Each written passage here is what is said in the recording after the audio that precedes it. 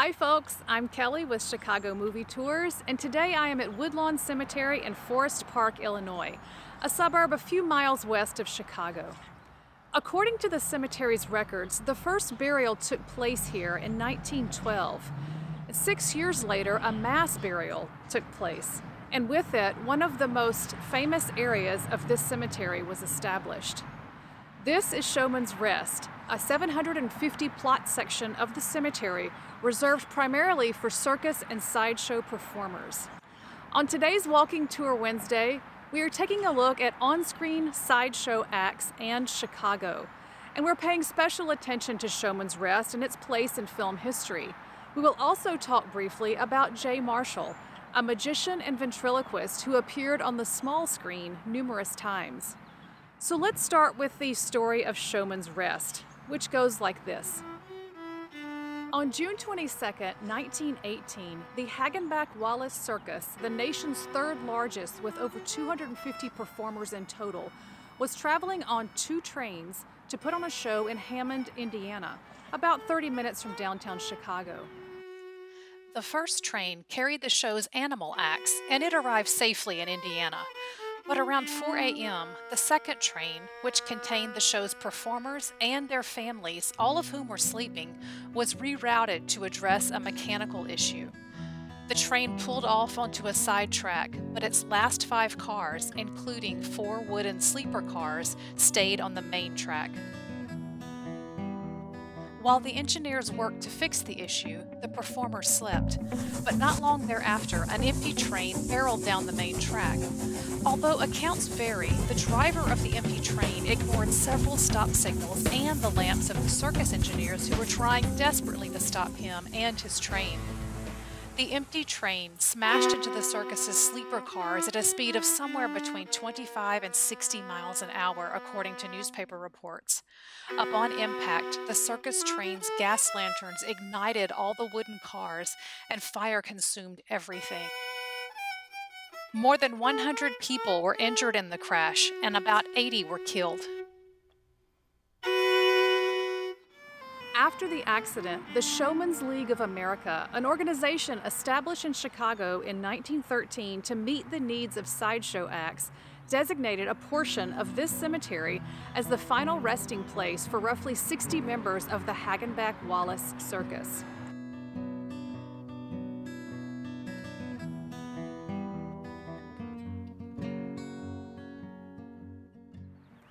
If we move back a bit from the center elephant marker, we can see headstones labeled unknown male, unknown female, 4-horse driver, Baldy, and Smiley. So what do the Hagenbeck-Wallace Circus crash and Showman's Rest out here on the outskirts of Chicago have to do with movies? Well, we can find at least 2 connections.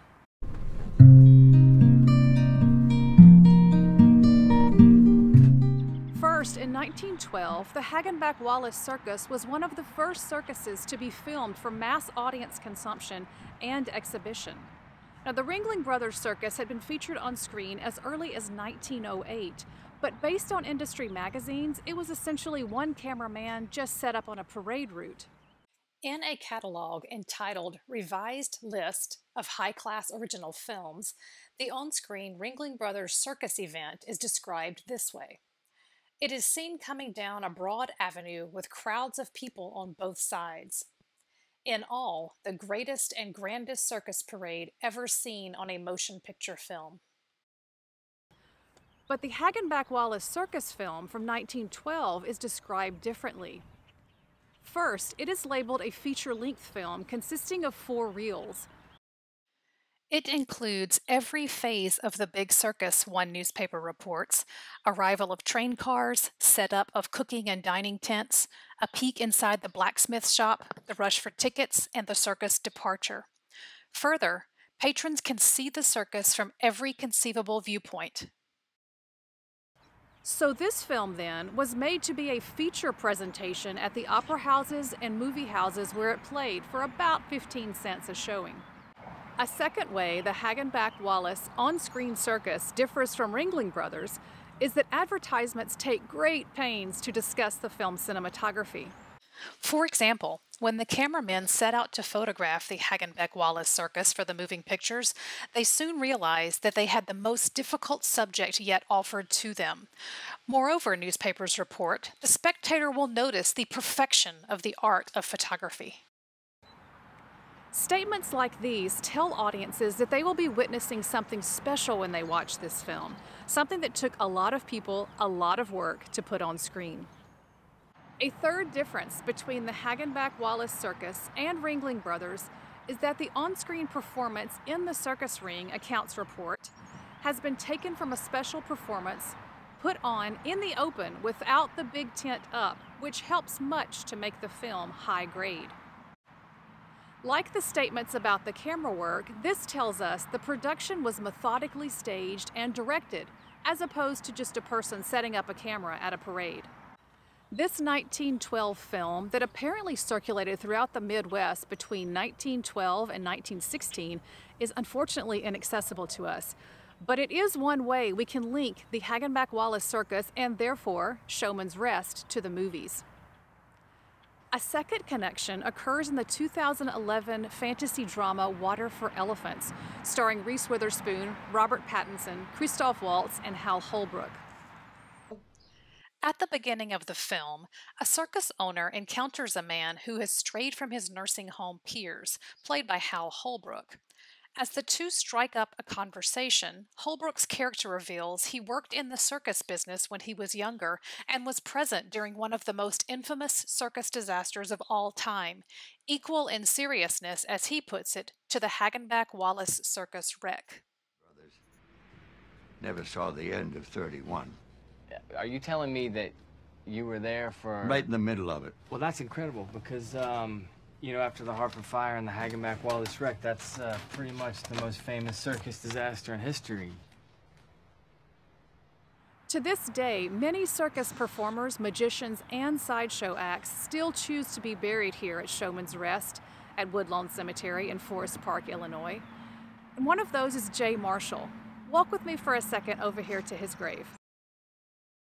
Jay Marshall was a magician and ventriloquist whose hand puppet, a rabbit named Lefty, appeared more than a dozen times on CBS's long-running variety program, The Ed Sullivan Show. A longtime resident of Chicago, Marshall also opened for Frank Sinatra and Liberace.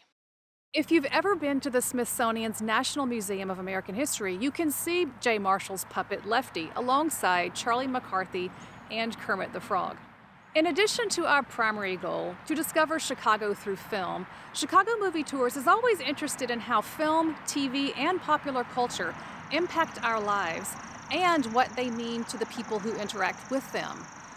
So in closing, what do you think Showman's Rest means to sideshow performers and to those around the globe, Chicagoans included? I have a few theories.